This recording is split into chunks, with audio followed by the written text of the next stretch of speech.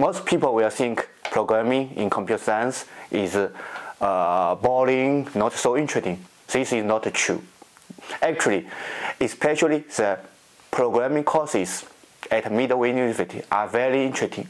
We will combine the programming with many game projects.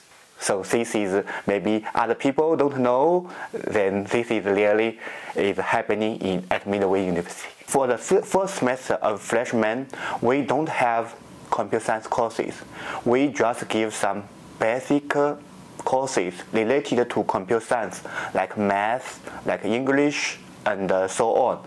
Then after learning these basic courses, the second semester we have a very interesting and important course called Introduction to Computer Science.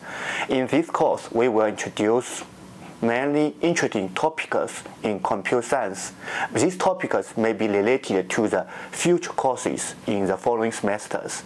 So the freshmen, they should focus on the first semester and the second semester. Then they should have a very clear plan in the future learning. Yeah.